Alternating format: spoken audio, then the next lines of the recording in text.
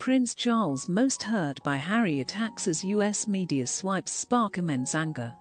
Prince Charles is the most hurt out of the royal family by Harry's recent attacks in US media, and his team are behind the calls to strip the Duke and Duchess of Sussex of their titles, according to one expert. Prince Charles is the most hurt from Prince Harry's recent series of outbursts against life in the royal family. Last weekend, reports surfaced claiming that senior aides at Buckingham Palace had called on the Duke and Duchess of Sussex to give up their titles.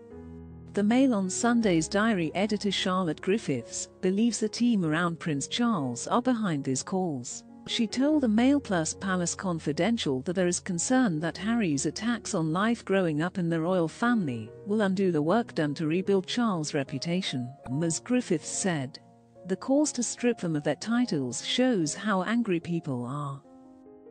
There is a lot of frustration and anger, and I think it is more on the Charles side." Prince Charles' team have spent years and years building up his reputation. He walked Meghan down the aisle, and the nation has started to warm to Charles. She added, "I actually think they are still warm to him, but not thanks to Harry. Harry is trying to undo all of that. They are seeing their project ripped from under them by his own son." The Daily Mail's royal editor Rebecca English confirmed the frustration in the palace is immense following Harry's swipes. She told Palace Confidential, "There's nothing the palace can do about it. They have to wait along with the rest of us to hear what he's got to say. There is an immense amount of frustration.